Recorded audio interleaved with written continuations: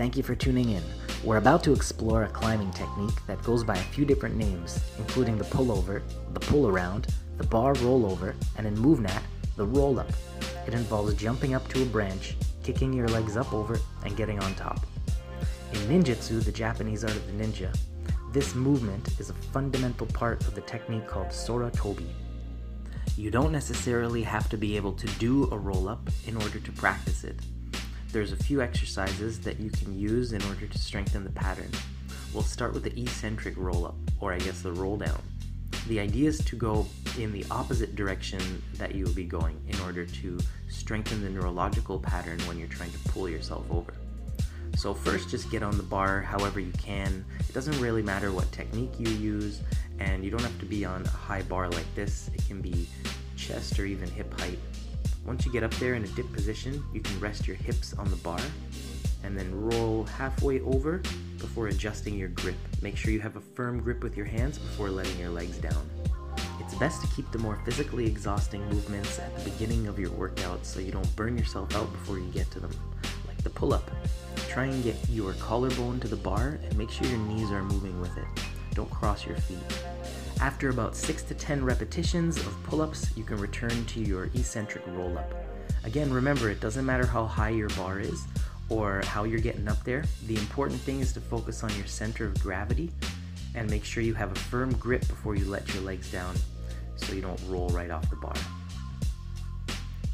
Leg raises are a vital part of this exercise, but make sure you're not keeping your legs straight. Bend your knees and bring your knees into your chest. To progress from this, you can also do your knee raise all the way up to the bar and try to touch your knees or shins to the bar.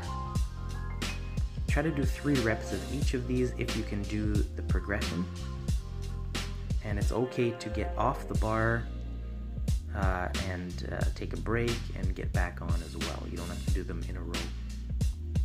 If you can get your knees to the bar or shins to the bar, try and straighten your legs. So I touch my shins to the bar and then I straighten my knees and I try to keep contact before lowering down.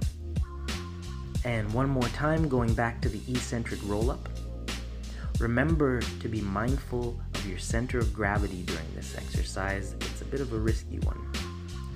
Putting your pelvis on the bar, rolling your hands under before you let the momentum carry your legs down. And remember, the stuff that we're doing can be pretty tough on the hands, so you want to maintain your calluses. In between some of these sets, you can massage or rub your calluses or slap your hands together, and they'll feel a bit tender, but doing this will help to break apart the layers of skin underneath and prevent them from ripping. Finally, we'll save the easiest stuff for last. So this is a dead hang and a scapular pull-up. So you're keeping your elbows straight and you're trying to pull your ears away from your shoulders, make your neck as long as possible, and then drop it back into the relaxed hang. After you've done a few of those, you can try threading the needle. So pulling your head through between your 2 arms and arching back. So let your legs hang down and you're just using your scapula to pull your head and spine through and back, looking up. If you're still brimming with energy, you can repeat the entire circuit or pick a few of the exercises to focus on. I'm not going to go into detail about the technique of the roll-up, but I will talk about one of the practical applications, a technique from ninjutsu called Sora Tobi.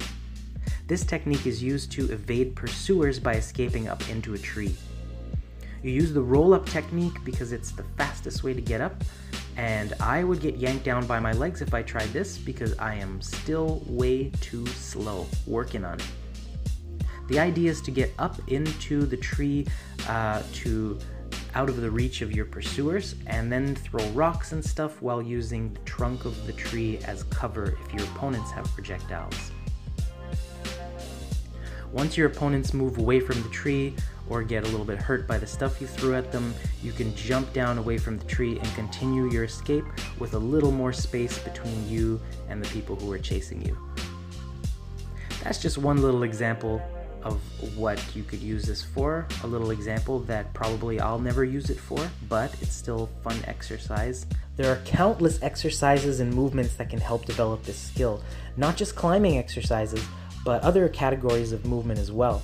So if you've discovered anything, or if you practice these exercises and you come up with an insight, please share in the comments below. Thanks for tuning in, and I'll see you next time.